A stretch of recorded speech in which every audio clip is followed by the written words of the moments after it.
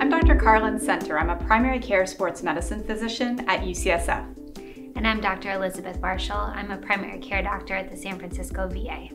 Today we're going to teach you how to perform a knee injection. Supplies: alcohol swabs followed by betadine ×3 or chlorhexidine to clean and disinfect the skin, non-sterile gloves, ethyl chloride to numb the skin, a large 18-gauge needle to draw up the medication, a smaller 25 or 22 gauge 1.5-inch needle, one 10 cc syringe, one 3 cc syringe, 5 cc's of 1% lidocaine, 1 cc of 40 milligrams of Kenalog, additional syringes for aspiration, a Band-Aid, and gauze. The next step to do is to draw up the medication, which I like to do outside of the patient room. First, I would put on gloves. These are non-sterile gloves, but we're going to use sterile technique. So when you open your supplies, you want to keep everything clean and not just open them on the field. I'm going to open a 10 cc syringe and attach my large gauge needle to the 10 cc syringe. I'm going to open my vial of lidocaine. This is 1% lidocaine, 5 cc's. Using an alcohol swab, it's good to clean the top to make sure it's totally clean. And then draw up the lidocaine into your 10 cc syringe. I put a little air in the syringe and then inject that air into the lidocaine, and that makes it easier to draw up the lidocaine. And then very carefully, I would recap this needle. And what I'm going to do is, in a sterile fashion, open the smaller syringe and switch that large needle to the smaller needle. So that keeps everything really clean. This is a sterile procedure, but not a sterile field. And then I'll put the smaller needle, which we're going to use for the injection, onto the syringe with lidocaine. And I like to take off the safety because it kind of gets in the way. And then I would take the air out of the lidocaine syringe. Next, I'm going to drop the steroid. So taking the top off the steroid, cleaning with alcohol.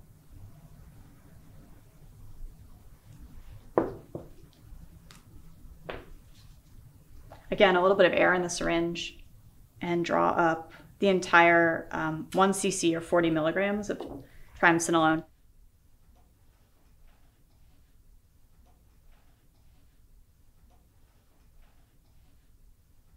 You do want to get the air out here, so just tapping it will do that. Then you can cap the needle and you're ready to go. For this next step, we're going to sterilize the skin and get ready to perform the injection. I like to do the injection with the patient in the supine position as you see here. I like the knee slightly flexed with a bump under the knee. And I like to use the superior lateral approach because it's been shown to be the most accurate way to get into the knee. The other reason I like this approach is that you can both aspirate and inject from this approach. So if you're going to learn one way to inject the knee, I think this is the way to do it. So the first step is to find your landmarks. This is the superior border of the patella. And when you push the patella laterally, you can see this lateral border. And the idea is to find where those two lines intersect, and there's a soft spot about 1 centimeter below that intersection. That's the superior lateral border and the place to make your mark. I like to use the end of one of these clicky pens. It makes a nice mark in the skin, and that'll stick around as you prepare the skin.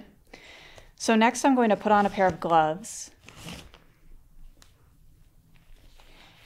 And then I like to use 3 iodine swabs to clean the skin. And these gloves are not sterile, but you're doing the procedure in a sterile fashion. So it's a sterile field on the skin. Starting at the middle, you swab outwards.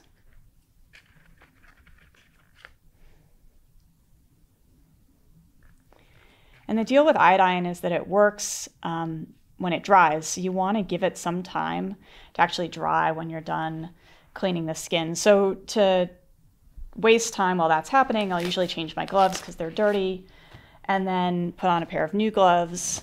Sometimes I talk to the patient about their most recent holiday or something else so that they're nice and relaxed. And then I'll put on new gloves and open a piece of gauze. I like to have a 4x4 because I like to use that at the end in case there's any bleeding. And then also I like to have a Band-Aid, and I like to put this, within hand's reach because I'm usually doing this on my own. So you open up your gauze and your Band-Aid, and by that time enough time has passed that the site has dried off. And so then what I like to do is use an alcohol swab, and holding it by the corner, the rest of it is sterile, just bring that across the field, and now you can nicely see the spot that you've marked. I like to freeze the skin with some ethyl chloride, let the patient know this is going to feel very cold. Sometimes it almost feels like a burn. You hold this about 5 inches from the skin and depress the ethyl chloride until you see the skin kind of turn frozen, and that means it's really cold. And I like to take another alcohol swab, again by the corner, and put it down right over where I've prepped. And you'll see what I keep doing is sort of laterally subluxing the patella, because what that does is it really opens up that soft spot.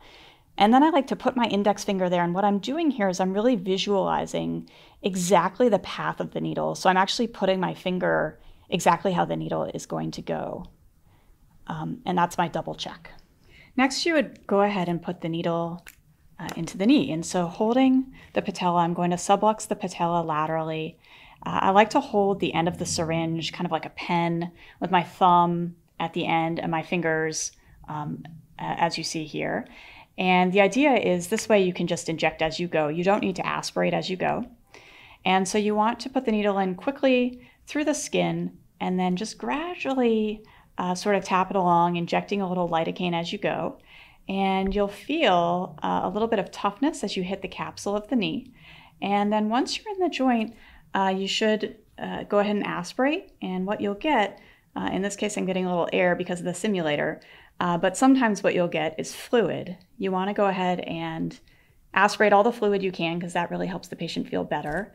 And once you're finished aspirating, hold firmly on to the hub of the needle, twist the large syringe off, and it's actually safe. You can let go. The needle will stay still. I like to shake up the steroid to make sure it's well mixed, and then go ahead and attach the steroid to your needle and give the medication.